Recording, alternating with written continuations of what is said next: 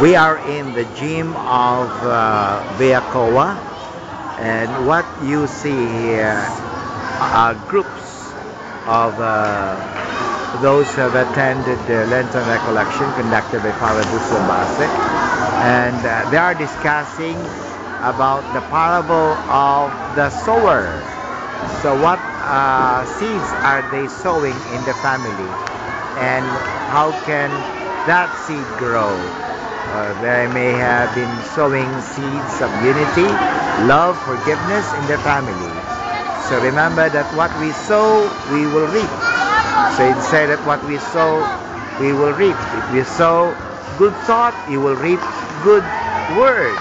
And if you sow good word, you will also reap good action. And what you sow good action, you will have a good habit. Whatever you sow a good habit, you will have good character.